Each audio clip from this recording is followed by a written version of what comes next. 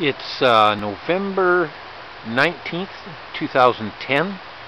About an hour ago, 2 hours ago, I made a video of salmon spawning in this Wilson Creek.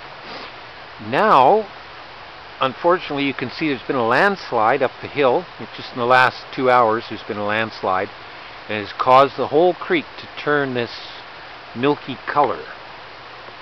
This is where they were spawning, right down there. And now the whole creek is full of silt. This is unfortunate. It's interesting to me scientifically because I study hydrology, and so I've measured the turbidity in the creek and all these kinds of things. This is what we're seeing here is high turbidity.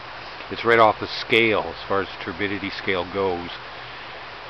And it's not good for the salmon because they lay their eggs, and then the silt will smother their eggs. Unfortunately, this is an unfortunate incident to happen right in the middle of the spawning season. However, that's what happens.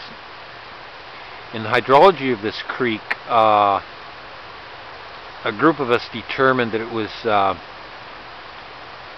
hydrology was disrupted, or it's suffering from a high percent of hydrologic disruption. And when you have that, you have more silt and more landslides and higher peak flows. You have more erosion, trees falling down. You have highways being washed out, people's private property being eroded, etc. So it's an unfortunate thing, and it's not good for the salmon.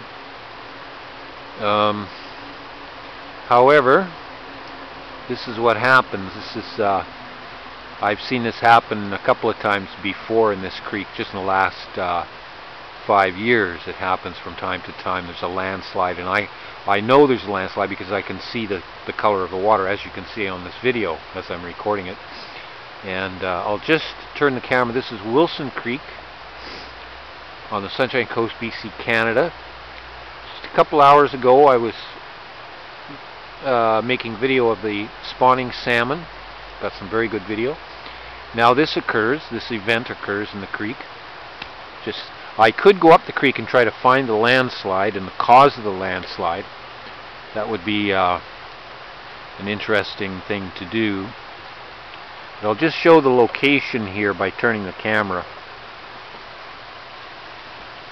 This is the Creekside Campground where I live, and you can see I'm actually in Site 59 right now making this video. There's some of my neighbors over there, and back down to the creek, which is all full of silt. Darn, that's bad. That's a bugger. I can still see the salmon are still in there. Once in a while their back comes up above the water and you can see them. But this is unfortunate.